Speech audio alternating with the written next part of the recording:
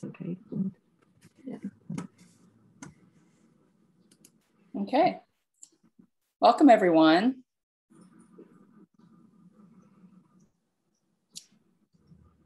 Welcome to Celebrate the Arts, brought to you by Florida Artist Group, also known as FLAG.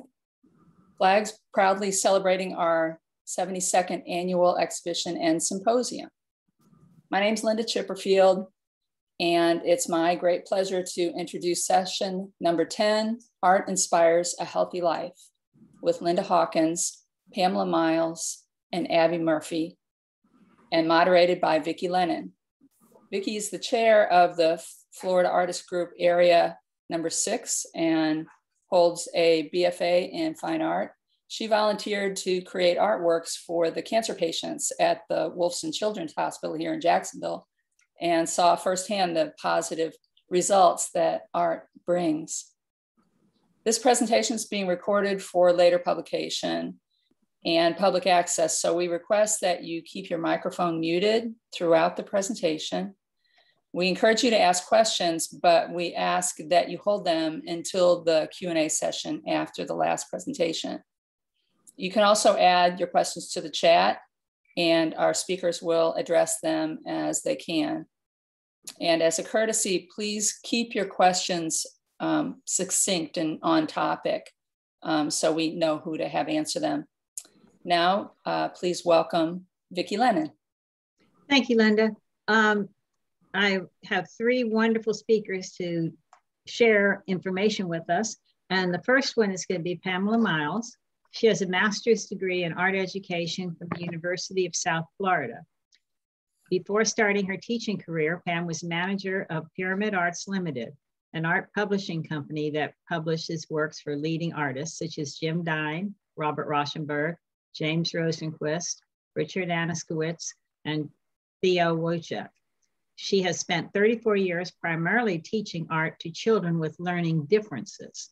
In addition, she has been employed as an expressive therapist for children who were hospitalized with mental health issues. She's taught art for the blind, designed murals for homeless shelters, and exhibited her paintings through the Florida Artist Group, as well as many other avenues. Pamela? Thank you. Thank you. I've been teaching art for children with dyslexia for 34 years at a school in Clearwater, Florida. And I found that it very much raises their self-esteem because they do very well with hands-on learning.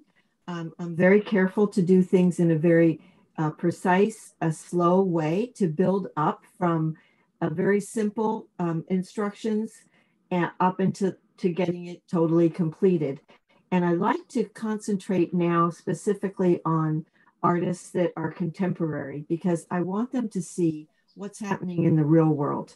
For instance, the project that I just finished with them is a project that's based on the still lifes of Florence Staskopf, who is a self-taught artist and just recently had an exhibition at the Beers Gallery in London that was sold out.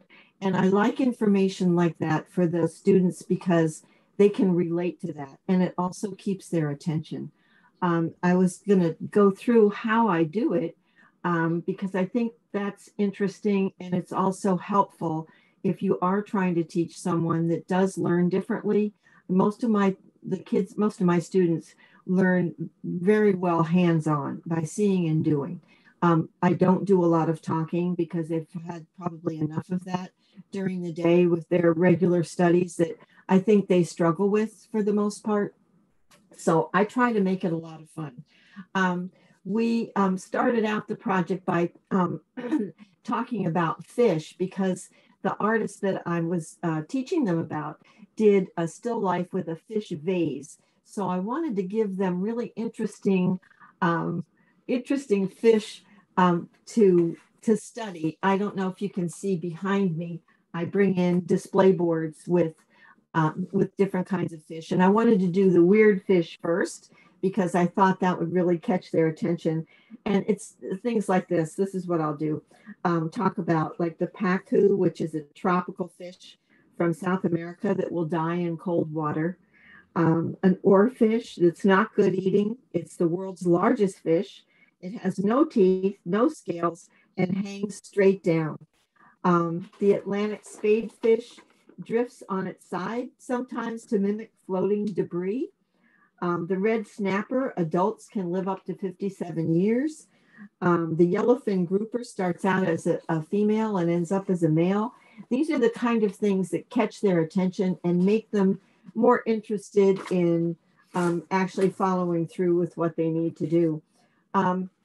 Florence, I don't know if you can see it, but Florence Doskopf's work is behind me, and it's a fish vase, and he makes up his own flowers. So it was nice for the kids to be able to create their own flowers. They didn't have to do them realistically. I don't like to put a lot of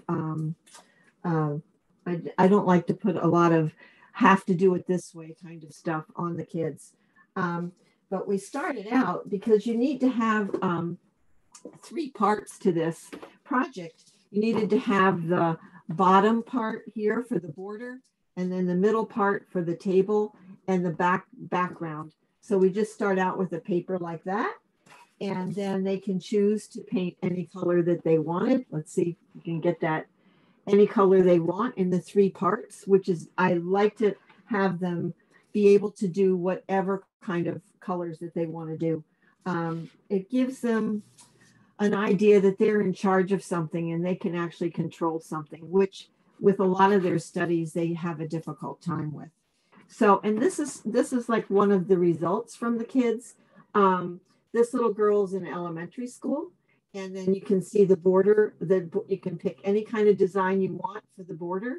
You can pick any fish you want, do any colors, and the same with the flowers. You can make them up like that. You can see these 2 little girls are in the same class. And so you can see that they chose whatever they wanted to do, which was similar in a way, but really quite different. And it just gives you an idea of what kind of results that you can get when you're more open and free with it. And then what I did with one of the little girls, she's kind of worked slowly. So I had her use some of the photos that I brought in of actual flowers so that she could catch up and finish her project and still be successful. And then it's kind of fun. A lot of them chose blobfish because it was so unique. And I think that was kind of cool what they did with that. And then I have an example here, if you wouldn't mind holding that one. Not at all. Yeah. Of what some of the middle school kids did. And this has just been made into a very large vinyl hanging for the outside of the school that's going to be 4 by 8 feet. And this gives the kids really good self-esteem to see their work blown up big and displayed like that. I think it's extremely important since they haven't had a whole lot of success with academics. And that's why they're at DePaul School for Dyslexia. And then I have cards made from their artwork myself, because I think that's also important as far as making them feel really good about what they've done and what they're able to do. We also I have a wonderful parent that comes and photographs all the artwork for the kids and put it on artsonia.com so that their parents and anybody can actually buy things made from their artwork off the internet. It's artsonia.com, and you just type in DePaul School for Dyslexia and you can buy all kinds of things from their artwork, and you can see what projects that I do and maybe get an idea of how I work. I usually do a lot of cutting and pasting. I think it's really important that the kids know how to cut, which many of them do not. And just simple things that you think that kids would know how to do these days. I said the other day to the principal, I don't understand this. These kids didn't know what outlining was.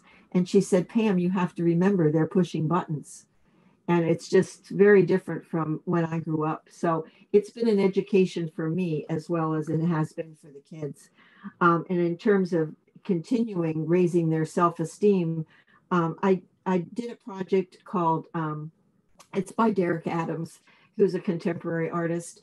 And his, let's see, okay, his artwork was, the theme was, we come to the party and plan. And so I had the kids do a project based on his artwork. And the principal at the upper school used it for the front of the yearbook.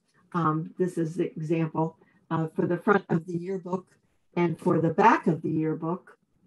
And then she also used all my underpaintings that I usually have projects where it requires underpaintings for the inside of the yearbook. And the yearbook won Best Elementary Yearbook for the United States. Now, see, those are the things that are really important to me because it makes the kids feel really good about what they're doing. And I think that's about all I have as far as what I do with the kids. I feel there's a quote that I found, and I thought it really related well by Maya Angelou, and it says, "I've learned that people will forget what you said, people will forget what you did, but people will never forget how you made them feel." And that's my focus. I want them to feel good about what they're able to do, and because they're mostly see and do people. I feel like the arts just are absolutely wonderful for them to be able to express how they feel, that they have the ability to use the colors and that they want, that they can make the border designs that they want to do. It gives them a lot of control, and I think it makes them feel really good about themselves. So, and I'd be more than happy to answer any other questions you might have about what I do.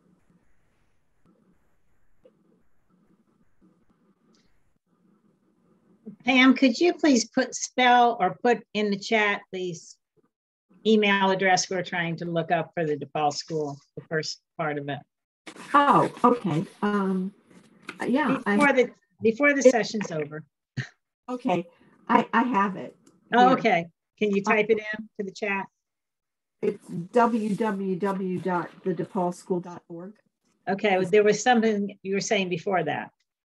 Oh, artsonia.com.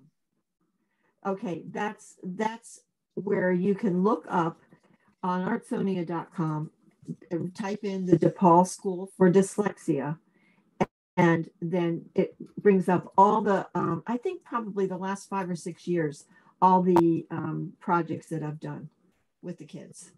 And like I said, I pretty much concentrate on contemporary artists. I've done art history, but I really like them to see what's going on in the real world. I think it's important for them to see what's around them and what they can aspire to be. Because many of the artists have, like, for instance, Florence Stoskopf, he was self-taught. So it does give them, I think, hope that they can do something with themselves, even if they don't go to get a PhD in art. So that's important to me. And I want them to be able to go to large cities and go to museums and recognize the work that we do. They can see, say, for instance, one of the next projects we're going to be doing is Yayoi Kusama, who's extremely well known right now and pretty much all over the place. And so they can go to a museum and see, oh my gosh, I know who that is. And that's important to me. Thank you very much, Pam. That was wonderful. I'm excited. I'm going to go look it all up all over again. Good. Thank you. Thank you. I'm going to move on to our next speaker, and then we can finish any questions at the very end. Our next speaker is Linda F. Hawkins. She works in various media, but most often uses watercolor, acrylics, and collage. After graduating from Tidewater Community College, where she majored in media advertising arts, she pursued a career in advertising. Linda built her own business while living in Hilton Head, South Carolina, and also was art director for Charleston Magazine in 2006. She received her BFA from the University of North Florida, and in 2016, she received her MA from the University of Florida, which focused on the arts in healthcare environment. In her career, she has developed programs for patients diagnosed with dementia and taught art workshops for senior patients. She lives in St. John's, Florida with her husband, Michael, and their Westie, Annie. Linda?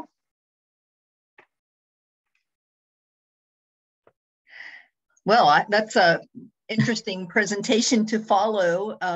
I have a sister who has 4 children that have learning challenges, and it's very interesting that they can do beautiful artwork and music, and they don't do well in school, but they sure excel in those ideas. So I applaud you, Pam, for the work that you're doing. I have a PowerPoint presentation that I'm going to be doing, so I'm going to share my screen. And makes me pick. Okay.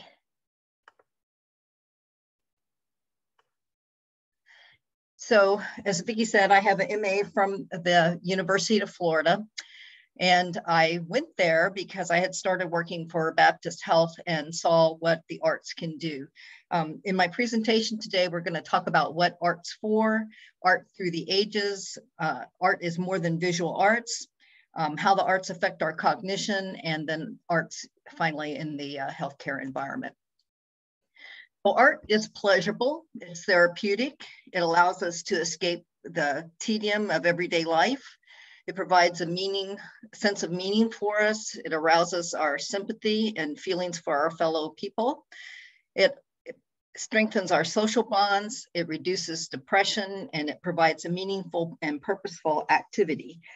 It releases dopamine, it brings back memories, and it activates our brains to think. We all start out with scribbling from 1 to 3. Then by the time we're 3 or 4, we start drawing shapes. And then by 5 or 6, we're starting to put things together, and we're aware of people and the things around us. And then by the time we're 7 or 9, we start getting more realistic in our work and more critical of our work. By the time we're 10 to 13, we're aware of light and shadow and getting very critical of our work and getting more natural in how we draw. And then finally, when we're at age 13 or 16, that's when we decide whether or not we're going to continue to work on artwork or music or whatever it is creatively that we decide to do. And this is a really important time for anyone with children to be encouraging them to continue on to do those things, because otherwise, if they don't get encouragement, they typically will stop creating. But art is more than just visual arts. It includes music, dance, writing, performance, storytelling, and crafting. So those of you even that garden, that is art. Whether you realize it or not, cooking, that is art. Everybody is creative. We've learned through research that the arts prepare our brains for being able to do lots of different activities. It's been proven that babies that are exposed to music at an early stage are more aware of the nuances in the spoken word. We've seen that people that play music are able to concentrate longer than people that don't play music. And something that's very interesting about people that are musically inclined, they also happen to do much better in math. We found that students that participate in the arts do much better at writing. And we've also learned that drawing has a very dramatic effect on our memory. And that's probably because when you're drawing, you're really observing what you're looking at. And so that kind of imprints on your brain. People that have cognitive decline can still create art, and it can help them maintain their cognitive abilities. And we all know that when a familiar song comes on the radio, and it could be something we learned in junior high school. And when that song comes on, it brings back memories to us. And it works even with people with dementia, which I'll talk about a little bit later. So we're now to the arts in the healthcare environment. To answer what it is a field that incorporates arts in a multidisciplinary way to in the healthcare environment and community settings, and it's for the benefit of all the people in the community to enhance their health and well-being. This is according to the National Organization for Arts and Health, better known as NOAA. So I went to work for Baptist in 2014. They were bringing a conference to Jacksonville with the National Organization for the Arts in Health, and Baptist hired me to be the program coordinator and to lead this initiative. Unfortunately, the original group went bankrupt, and we didn't have the conference, and so they put me on the oncology ward to run a workshop for patients and their care partners. So this picture here is of a gentleman and his son. The man's wife was actively dying with colon cancer, and he would come in with this young son every day and create something to bring to his beautiful wife. And this picture was taken on the day she died, and he came in and he made this really beautiful piece of artwork, and it was so touching. He came back weeks later and brought me flowers because I had given him hope and a place to retreat when it got too much in the room. So I know that this really worked. We had family members come in, and even the staff would come in, and we'd make prayer flags. By the time I left working in the oncology ward, this wall was completely covered with prayer flags. Business policies changed, and I got transferred over to AgeWell, which is the geriatric practice. It's the only clinic in the area that has physicians, psychologists, speech language pathologists, occupational therapists, physical therapists, nutritionists, and social workers. So we had it all in one place. And if my parents lived here, they would be going there. And they have since expanded. We have one location, and now they're all over Jacksonville. But anyway, on this particular day, the lady on the left-hand side of the picture was a retired social worker from Puerto Rico, and she worked mainly with people with alcohol abuse problems. And anyway, she wanted to teach us how to make a God's eye. And so we did that in the class, and it was very well received. And so oftentimes I would have some of the members coming to the class to go ahead and show us a skill that they knew, which gave them a sense of meaning and a sense of purpose. And Miss Lucy, who is the lady here teaching, said that was one of the reasons she loved to come to the class, because it did give her a sense of meaning, a sense of purpose, and a way to socialize with other people. And that happens a lot with people when they're older. They lose that sense of purpose. They have less social interaction with others, and that causes them to go into depression, which causes them to have decline both physically as well as mentally. So I wanted to bring music into the program, and when I presented it to management, they encouraged me to work with the speech language pathologist to develop a cognitive program. We got certified through Music and Memory to bring the music to our patients, and we developed this program called Enrich. It stands for Empower, Nurture, Reminisce, Inspire, Collaborate, and Hope. And it was the only hospital-based program in the area. And it was for patients that had moderate to severe stages of dementia, which is on the global scale, it's 4 to 5. There are 6 levels. And we included the Music and Memory, which consisted of building a playlist and putting it on iPods so everybody had their individual playlists, because music is very personal. You know, everybody's got their own favorite songs, and no two people like the same songs. We did art projects of all kinds. I had a young lady come in and do chair yoga with us. We did all kinds of different sensory activities, such as the sand, bubbles, just different things like that. We did memory games, the word games, and then we had the care partner only sessions, and these were unique. And what made our program unique is that none of the other programs in the area do anything with the care partners. And what we did with the care partners, well, we brought in guest speakers that would talk about elder law. We had the chaplain come in so that people could share their concerns and their disappointments and cry and do whatever that they needed to do at that time. And the psychologists would come in and talk to the care partners, and it was really, I think it was really beneficial for them. This picture is, sorry, it's blurred. They were small, and when I blew them up, they got a little wonky. But one of the projects that we made was memory boxes. And in that, we would decorate the box on the first session, and then they would take the boxes home and fill them with things that were important to them. And then they would come back on the next session and we'd have show and tell. And the things that I could learn about the patients was amazing.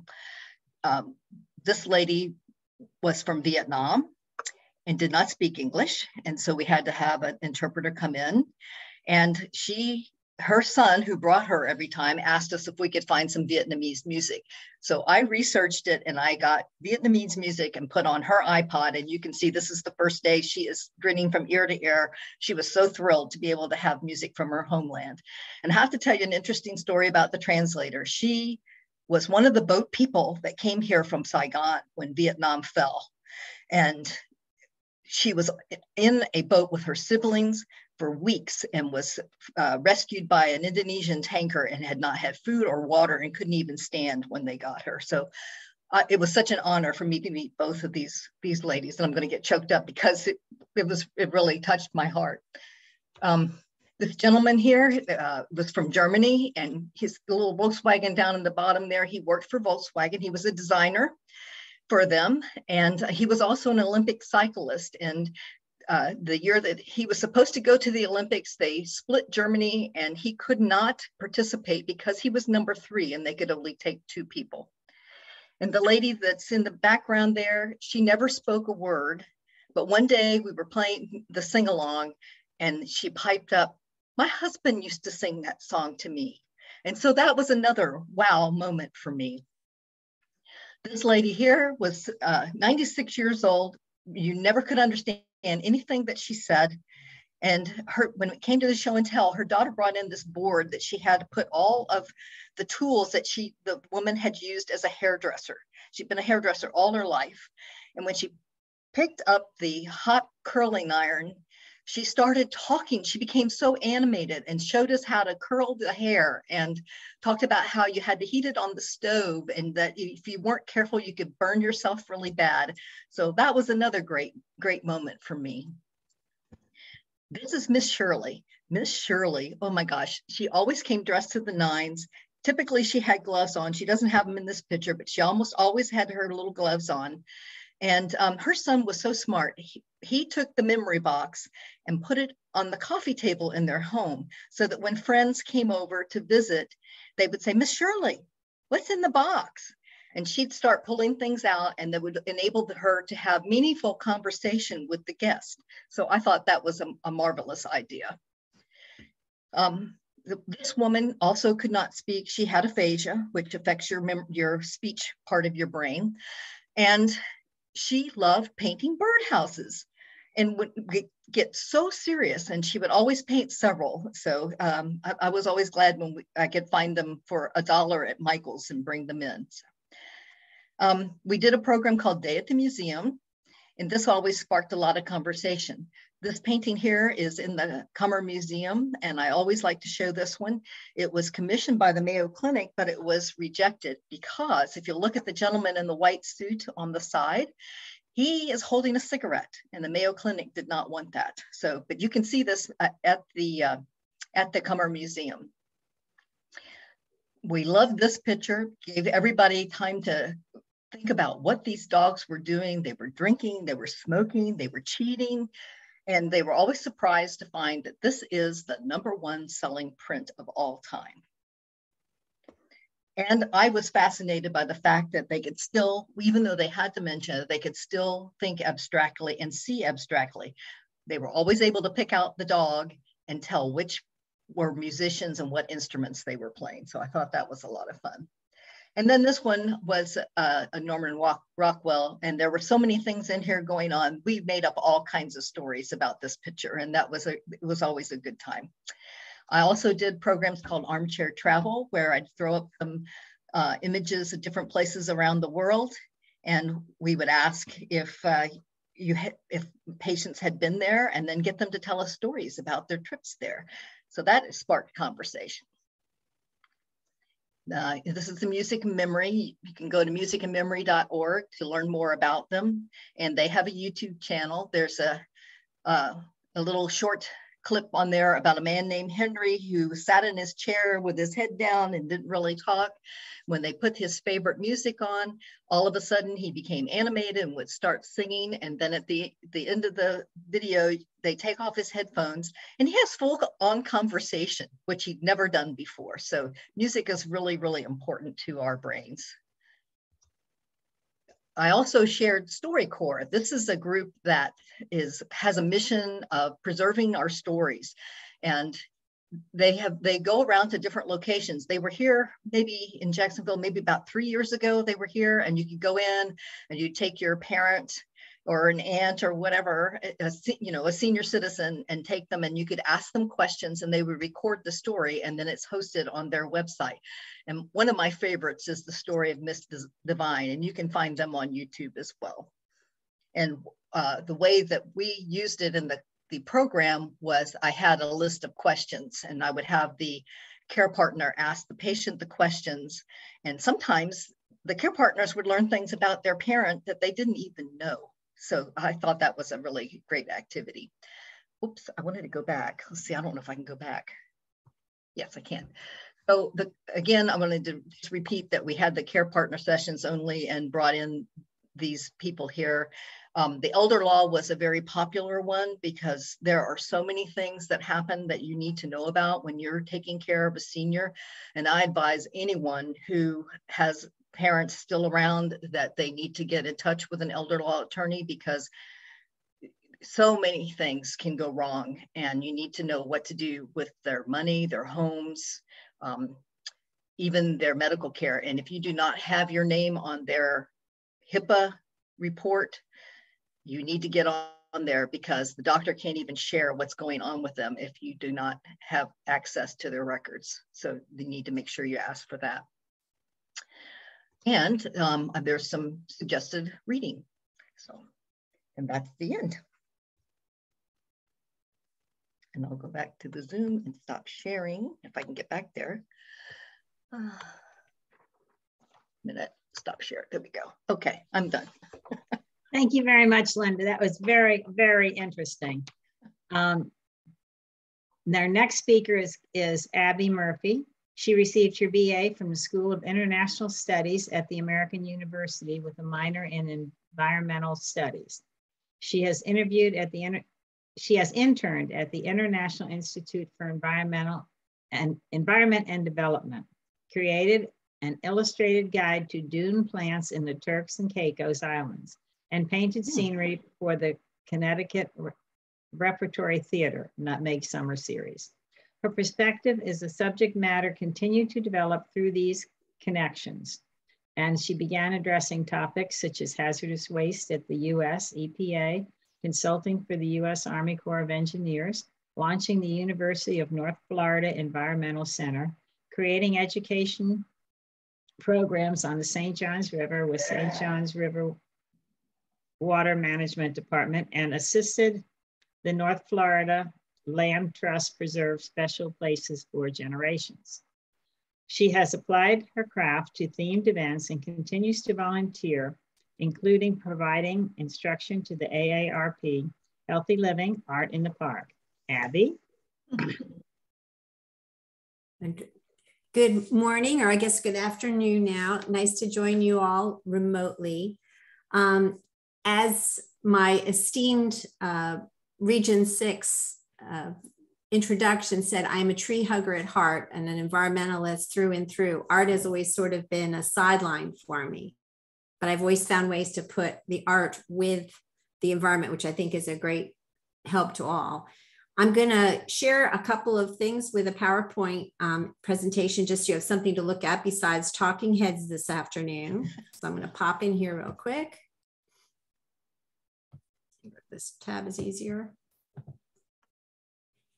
One of the things we think about with holistic health, and as a tree hugger, for the World Health Organization even agrees that viewing man in his or her totality within a wide ecological spectrum is just as important as being ill from a germ or whatever. We need to be sort of at one. So when I talk, I'm going to talk a little bit about how health and art can make your life higher, or potentially your ability to help others be healthier with the art. This is an example of a plein air picture that I did.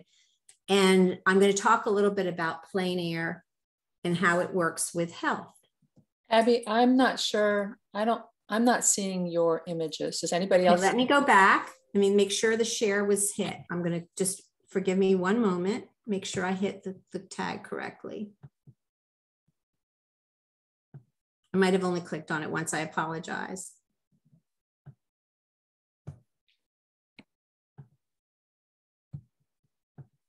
Are you seeing it now?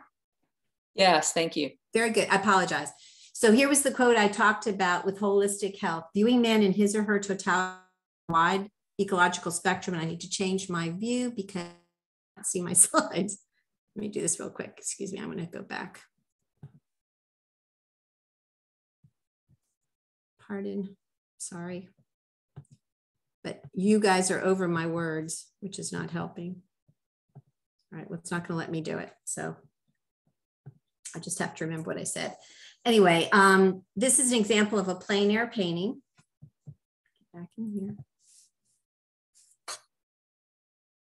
Plein air has really been a blessing, especially with COVID the last couple of years. I just probably started plein air about 5 years ago. Our St. Augustine Art Association does an annual event for about 4 or 5 days. And some of you who are plein air painters are going to be very familiar with this. But those of you that are studio painters, this is a really nice nuance to get you out of doors and also to get out and about with people of all generations. It's a wonderful way to connect, especially in this time. I know as a kind of a semi-retired person now, I'm no longer having those work connections, and to be outside painting other than being all secluded in my studio is really refreshing. So I belong to a group called First Coast Plein Air. And we have about 80 members, and we have regular paint-outs about twice a month. In fact, we were out yesterday. I was painting Watusi cattle, if you can imagine.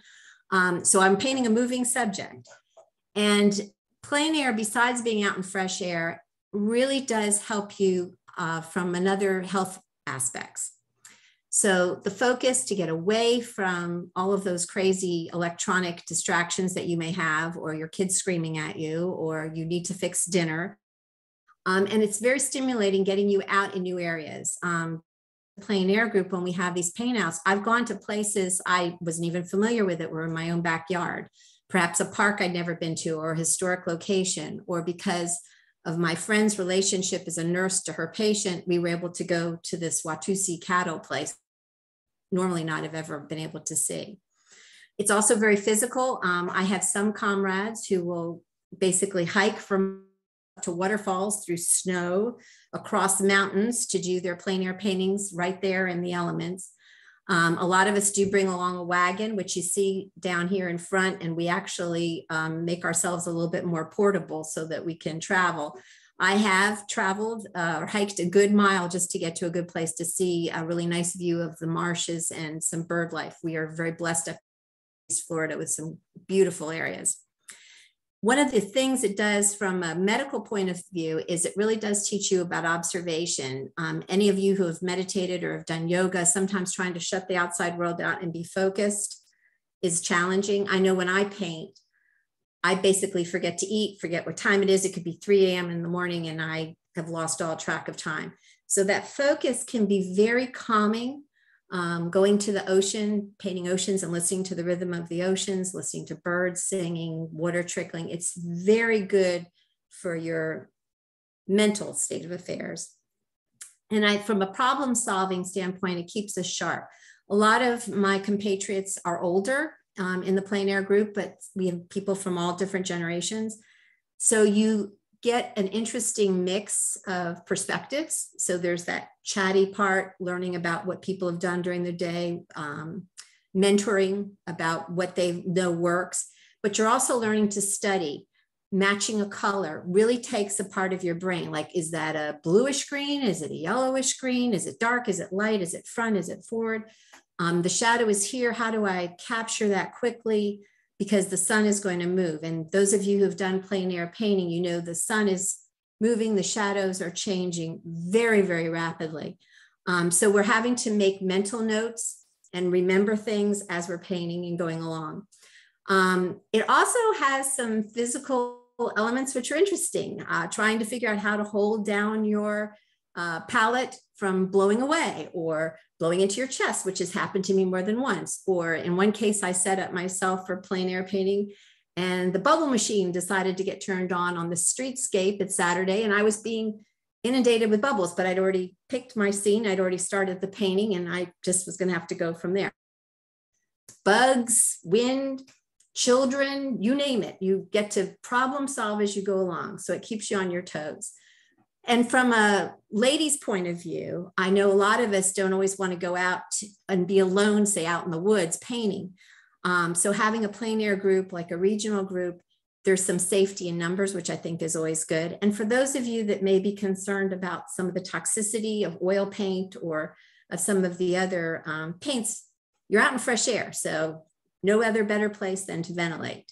So I throw that out as just sort of a nice way to use plein air painting as a healthy outlook. One of the other things I do is our urban sketching group. And we basically go out on a sketch crawl. So the group will get together at a certain location. We'll typically do a quick meeting and we'll go from place to place every 5 to 20 minutes doing a sketch. So you're getting a nice walk in there. You do some fine motor skills, you get some eye-hand coordination. And I think one of the best things about urban sketching is that you actually have to observe people. And for some people that don't always pick up on emotional cues from other people by observing a person, are they happy? Are they sad? Are they in a hurry? You also become, I think, a little more knowledgeable about dealing with difficult people or with anticipating how they're going to act. So it's a very great way to observe people. And I think it also becomes part of a community. If you're out there, you might see something in your hometown you've never even noticed before, or an opportunity, or gee, I wish I've never knew that was there. I should go in there one day. So I ran into a church I was not familiar with, and it was a great experience to go back. And urbansketchers.org is an organization if you're interested in starting a sketch club. And you don't need a whole lot of talent for a pen, a pencil, a pad, and 4 or 5 people that like to just hang out together and maybe go out for a cup of coffee one morning, once a month. The thing I'm trying to really encourage everyone to think about is wellness and community. Join a regional or a media specific group. It could be specific to the media you prefer, watercolor, pastel societies, and I apologize, I just see I wrote watercolor up there twice. Or a group like plein air or urban sketching or one of your art associations. Have an opportunity to network with other people. As was brought out by our speaker earlier, it's so important to stay engaged with other people, not to be isolated. And especially as painters, I think we need to be lifelong, even though many of you all have much more professional art experience than I do. You are always learning. I'm always learning about some new varnish that came out, or gee, you shouldn't use that particular color, or this Williamsburg blue is a lot better than that, you know, Gamblin, whatever it is. So it's a great way to either find out about materials, find out about great sites to paint, have a chance to talk, to mentor those of you that are professional and very skilled, and especially those of you that have great teaching skills. This is such an opportunity. And oftentimes we do it with young people as well, but also to share your knowledge back. It's a great way to residents. We have artists moving into our town. They feel especially isolated in this time. They may not know people. They've just retired here. They're not necessarily working. To get out and have an opportunity to meet people, or, you know, have someone to go out with coffee after the paint out. It's really a nice opportunity. The other thing too is, as a group, a lot of us have education missions, or perhaps a community outreach aspect to our group. It's great with like a plein air group or the watercolor group. Ours will do a mural, say for a school or for a nonprofit. I volunteer doing stage design for the local schools, because a lot of times they don't have the expertise, or the kids really need someone to help lead them on how do you take, like say you want to do we did Shrek as an example. So you're going to do this giant castle. Well, here's this size building, helping the kids understand, how do you break that down? Do you do squares and kind of this scale, and how do you scale it up, and how do you do perspective? And then you get those kids feeling more comfortable, as was already spoken about, how to approach a problem and make it real. And as a high school kid, I know I got no bigger thrill than trying to do something in pencil in a sketchbook and then building it as, you know, like a 3-story high gumball machine, which I did do. The other thing is, like from a friendship and support group, we've had a lot of people who have been very challenged, either with cancer, people dying with COVID. It has been such a godsend for them to be having a person to connect to. So you could be the difference in somebody else's life as an artist, just by that connection. It's an entree to finally know that person, know about their family, go out for a cup of coffee, go out for a paint out. The American Medical Association, just sort of in summary, talks about art. I don't know, I always admired the fact that, you know, Renoir had terrible rheumatology. Degas, you know, was basically painting blind in the end of his life, doing things out of repetition. But you can see, even in these great artists, art was still benefiting them late in life. Movement, building, inventing, it is fulfilling. It gives the people a sense of worth, a positive outlook, and has been shown, as you've heard from one of our other speakers, it actually can help people overcome physical limitations. Someone with loss of hearing can become very visual. Someone who has difficulty with speech can help express themselves in art or with something else. And especially for me, who suffers from a little bit of a tremor and some pretty bad arthritis, I forget that I'm in pain. So it is a wonderful way to help you overcome something that you don't have control over without taking medicine. So one of the other things that I do is this AARP has this program called Art in the Park. And this is a volunteer thing, and you see me down here in the bottom left. And sometimes it's been seniors, sometimes it's been homeschoolers who aren't getting that normal art education in their schools. And you go in and basically you combine perhaps with a local park. In this case, our Timucuan Parks Foundation has sort of a group of local, state, and city parks. And we'll meet there, we'll do some yoga, and then we'll take a nice little hike, and we'll talk about what we're going to observe, and then we come back and we paint. And it is so inexpensive to get a small group together with some watercolors, a couple of egg boxes. You know, it doesn't take much, and I'll tape off of their papers in advance. Very inexpensive to do a really neat project and help a lot of people and get them out exercising and appreciating nature. Conclusion, art improves our health and how we age and how we can influence the health and how others age. There are all these benefits which you've heard of. I won't reread them, but I encourage you to share your talents with others to help them be healthy, and also to help share the gift that art has been for you in keeping yourself healthy and growing well.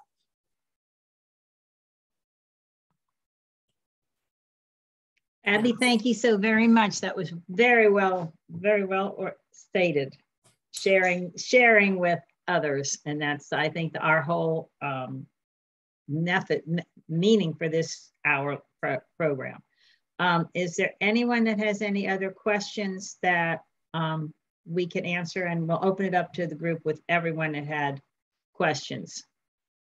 Linda, have you read any? There's a lot of comments on the chat. Not as many questions. So maybe if you have a question, you don't want to post it on the chat. If you raise your hand, I will unmute you and you can ask. I do see one that says, does the Timucuan Foundation set events? They actually have coordinated it, but AARP does this with other groups. So if you have a park locally, you might contact your local AARP chapter and say, would you be interested in an Arts in the Park program? Okay, thank you. That was my question. I thought that was excellent.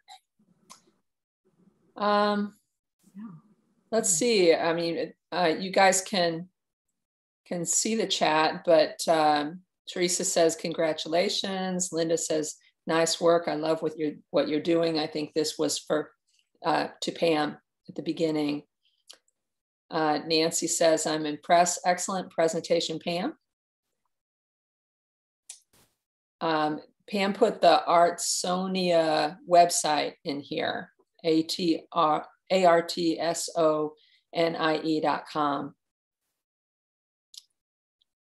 And Pam, do you have the URL for the DePaul School for Dyslexia? Would that be the www? Yeah. Oh, it's yeah. Hold on one second. I have it here. www.thedepaulschool.org. TheDePaulSchool.org. And okay. if you want it for Artsonia, you just have to type in the DePaul School for Dyslexia. Okay. For that, yeah, that's what okay. happened. There are 3 locations. There will be 3 locations. There's one for the lower school, one for the middle school. They're both in Clearwater, and now there'll be one with for a high school actually, with what was it? The darn, I'll think of it in a minute.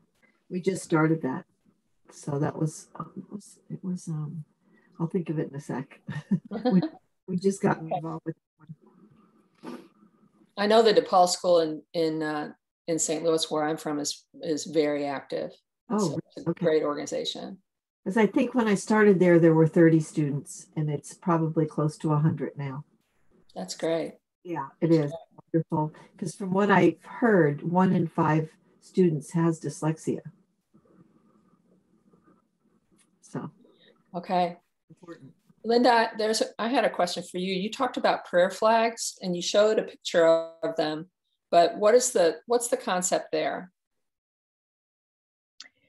Well, it was just something to be thinking mindfully about the person that was suffering from the cancer, to give the care partner or family member an opportunity to express themselves. So they just would look through magazines and use, pick words out and images that were comforting to them and glue them on there. Okay. So, yeah. Nice. And Linda says that my husband says I would starve if not for him reminding me to stop and eat. Yeah. I'm like that too. He comes in and says, are you ever coming out of there? You get in this zone. It's wonderful. Can't help it. Yeah. Can't help it. And Linda said, great presentation, Abby. Everybody did great presentations. And does anybody have any questions? That just speak up and I'll unmute you. I just wanted to say that it's Admiral Farragut. The DePaul School is going to be affiliated with Admiral Farragut in St. Pete for high school. Oh, that's great. Yeah. Anybody else? I was going to ask, does anybody else on the call that might not have spoken have anything else they wanted to add that was a tip of something that they found very helpful in their, their own health or trying to help the health of others.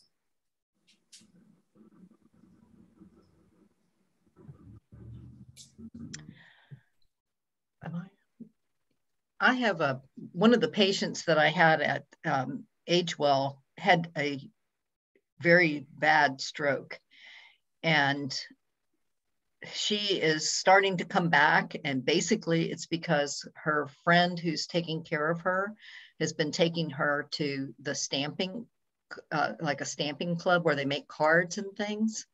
And so she's learning how to reuse her hands and making cards, and that it's so exciting. She still can't talk very well, but she's able to do creative expression, and that to me is a testament of how the arts can help us recover from things like that. And I taught at a Riverside Methodist Church, taught some classes there, and one of my ladies that was in the class had a stroke, and she was learning to paint with her left hand and was doing a really good job. And I myself had a shoulder surgery and had to learn to paint and draw for a while with my left hand, and so it can be done. You just have to, it's something everybody needs. You got to do it. Mm-hmm. Got to do it. Thank you, Linda. Okay, well, on behalf of the Florida Artist Group, thank you for joining this session. Art inspires a healthy life. We hope you've enjoyed the presentation. A link to the video recording will be sent to you in the next few days, along with a short survey. I hope that you will give us your input. Some programs still have openings, so look at the roster of events and register on floridaartistgroup.org. And thanks for joining us, and have a great afternoon, everyone.